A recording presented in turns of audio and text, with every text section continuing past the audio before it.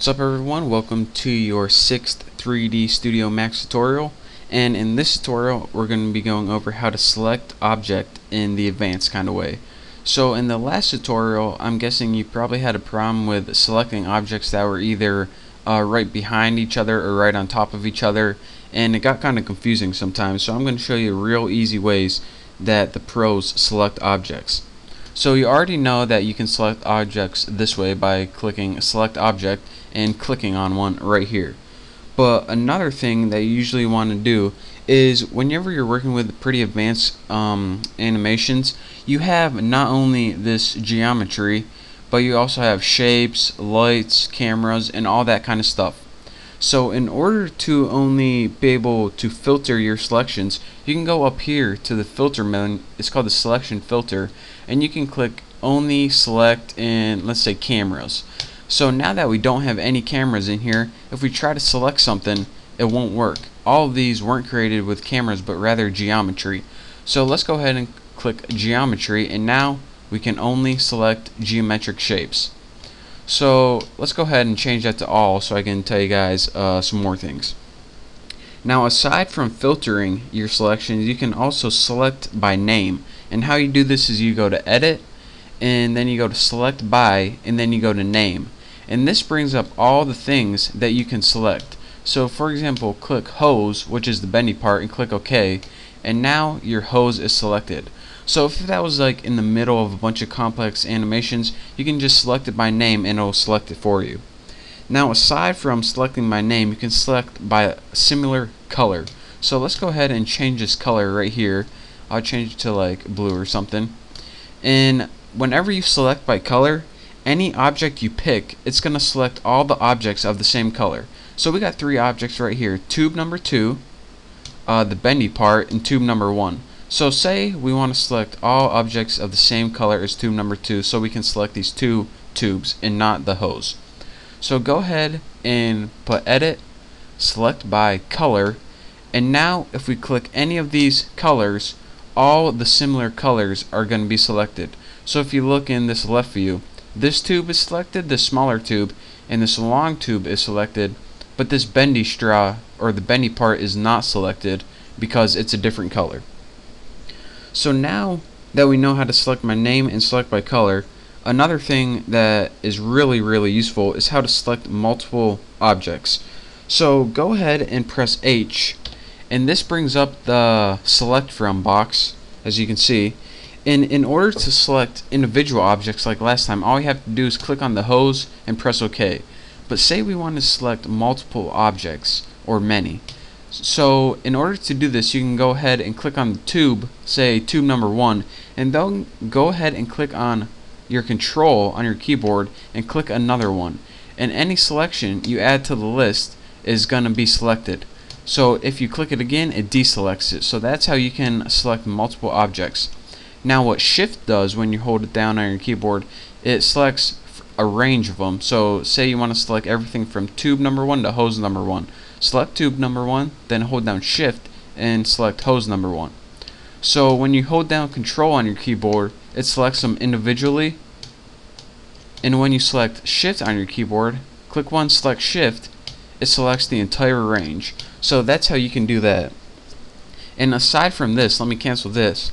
This also works in the viewport. So say for example we want to select this tube, we can hold down control on our keyboard, and with control held down we can select this tube, and now only these 2 tubes are selected. And again, if you want to deselect one of them, go ahead and hold down control and deselect one of them by clicking.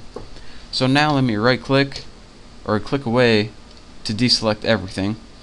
And now what I want to go over is how to lock a selection. So for example, say we have a selection of our 2 tubes.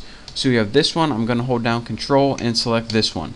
Anytime we know we're going to be working with this selection only and we want to lock it, you want to go down here until this lock symbol right here. This is selection lock toggle.